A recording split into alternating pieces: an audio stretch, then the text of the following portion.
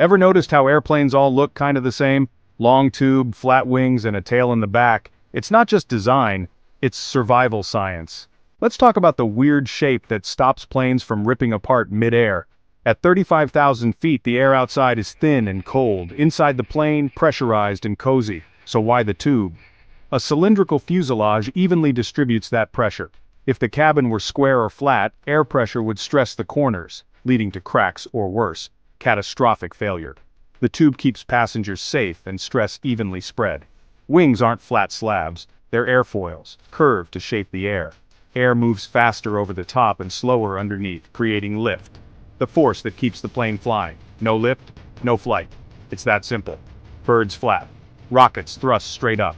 But airplanes need to glide, lift, and cruise through air efficiently.